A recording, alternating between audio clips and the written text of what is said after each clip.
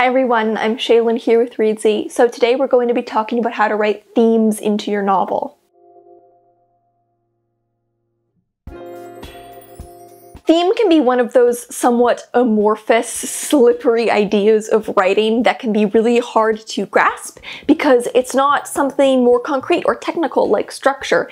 It's the ideas woven throughout your story. In fact, what theme is the central idea underlying a story. It can either be a message or statement. So for example, your theme might be a statement like, greed is the most destructive force in human society, and your story would be both exploring and kind of solidifying this point. Or it might be more of a general abstract idea, a concept like loss, betrayal, love, family, or justice, which is explored throughout the story in various ways. Themes are something not all readers look for and not all readers will pick up on, but they do add a level of depth and cohesion to a story. Themes also make the specifics of your story feel universal, even if the reader isn't consciously picking up on that theme. While the main character of your story is a specific individual with a story and life circumstances that likely are unique to them and maybe not all readers can relate to, the ideas within the story speak to broader themes that we can all understand and relate to. Even the most peculiar stories can feel universal through their themes. Even if we would share nothing in common with the protagonist, even if it's set on a completely alien world, we can find these connection points or feelings of universality through the themes. Themes can also be used as thought experiments, a sort of what-if scenario about human nature, where the characters are imagined case studies for human behavior. By the end, we're able to draw a certain conclusion about how a human would react in this situation and what that might say about humanity at large. So for example, in Lord of the Flies, the story asks what would happen if a group of boys were stranded on an island where they had to create their own micro-society. And through the different characters, the story presents the idea that if isolated from society, human beings will cease to act morally. The different experiences of the various characters all round out this idea of how complex morality is and the violence that people are capable of. And the theme could even be considered a force of tension in the story, as it poses questions about the lengths these characters will go to within their own violence, and this question propels the story forward. So how do you actually write themes into your story? It's one thing to know what the theme is and say, okay, this is the theme of my story, but how do you actually weave it into the narrative? Here are 6 steps you can follow to implement themes into your story. Step number 1, let the themes evolve naturally. I think trying to shoehorn a theme can make the theme seem very blatant and just too in the reader's face. Ideally, themes feel like a natural component of the story that emerge because of the events taking place, rather than vice versa. You don't want the story to feel manufactured just in order to shoehorn in a certain theme. There are certainly cases where you might have a theme you want to explore and the story emerges from that, but personally I wouldn't force the theme. If going into your story you have an idea for the concept, you have an idea for the character, but you don't know the theme, I would say don't worry about it. It's almost inherent that themes will evolve naturally, so just write your story and see which themes emerge and that you can refine later, rather than feeling like you have to know the theme from the get-go. Plenty of writers don't, and that's okay. In fact, a lot of the time, the most natural, organic, and subtle use of theme is when we let it evolve naturally. Step number 2, start with broad themes and then specify them.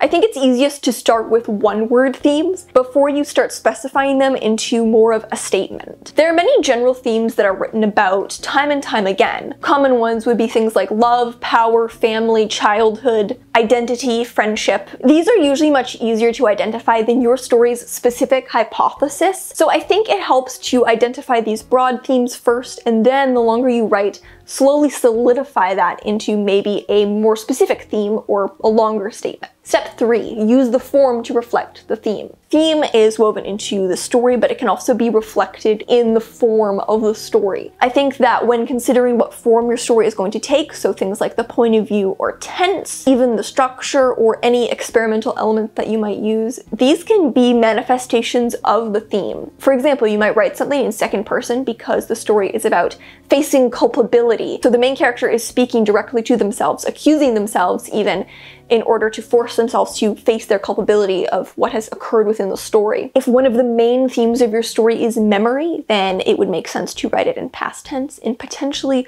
quite a non-linear, fractured way that reflects the messy, tangled, and sometimes inaccurate way that we remember things. Step 4, look at your protagonist's arc. A lot of the time, the theme will be rooted in your protagonist's arc, and your protagonist's change will be kind of the most clear way that the theme manifests in the story. Look at the contrast between where your character is at the beginning of their journey versus who they are at the end. In all likelihood, this change speaks to the themes of the story. So if you're trying to identify the theme and you're not sure what the specific theme of your story is, look first at your character's change and development over time.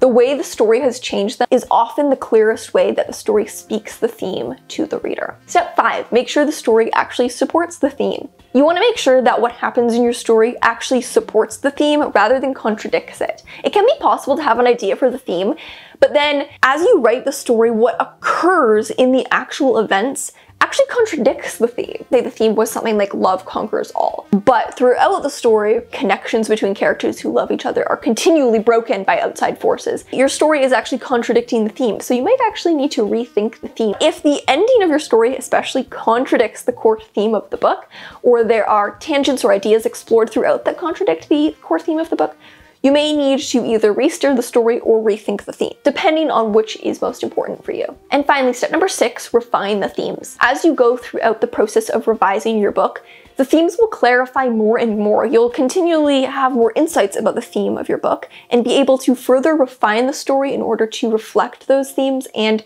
make sure that the story is actually creating a cohesive thematic statement. Theme doesn't have to be your primary concern. For many people, it's not their primary concern, but it is something that will come up throughout the revision process that will clarify. With every draft you do, you'll probably learn more about the theme. So that's something you can continue to refine throughout the different layers of revision. So thank you so much for watching. What would you say is a recurring theme in your work? I think for me, a very recurring theme in my work is kind of power dynamics within families is something that I find coming up within my work. So thank you so much for watching. Remember to subscribe and turn on notifications so you don't miss any new videos from us. We've got new writing, editing, and publishing tips every Tuesday and Friday. Until next time, bye.